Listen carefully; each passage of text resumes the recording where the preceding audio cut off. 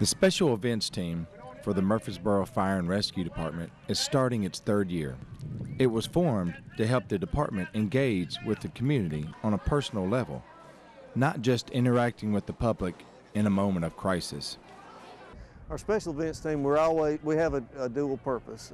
First and foremost, if a medical emergency, fire emergency, something like that should arise, we're here to mitigate that. But our dual role here is for fire prevention.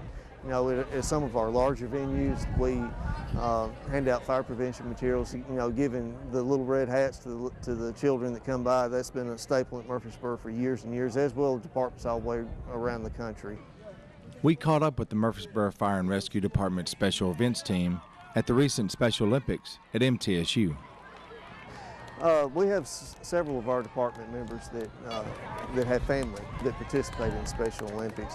This is our first year to do it, to participate and help them, but this is going to be an annual event for us. We have thousands of lunches downstairs that we're helping with. You did a good job. Yeah. Well, thank you. Well, no, thank you. Well, all I did was deliver 100 late lunches from McDonald's. You see them shine when they do the long jump, or when they do the softball throw, or the 100-meter dash, and it's just all about them here to cheer them on and to help them know, you know, there's people here to support you.